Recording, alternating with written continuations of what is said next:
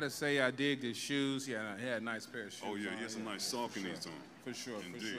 Indeed. So we're still with arts and entertainment, long-form content, and the nominees are Broadway Comes Home, HMS Media, Feeding the Beast, Yokai Films, Christmas Carol, the remix by the Q Brothers, HMS Media, The Passion, Grotto Network, Hamlet, live at American Players Theater, HMS Media.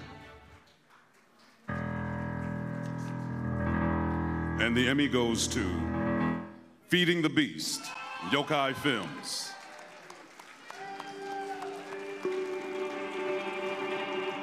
The scary show is over for Statesville Prison. Yes, the haunted attraction Lockport says this is its last year. The haunted house has been around for 25 years.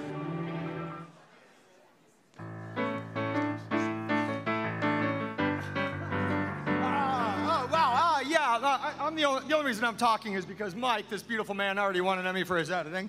But thank you very much to the Chicago Midwest Emmys. Thank you so much to our audience that has supported us and been there for us all these years. And thank you to Chris Sato and Mike Meyer for following me out into the weird world of behind the scenes of haunted houses and telling our story with such heart and honesty. Thank you, Teresa Walker, love of my life over there, been with me the entire journey. My baby brother, Kyle LaFlamboy, who's my right-hand man.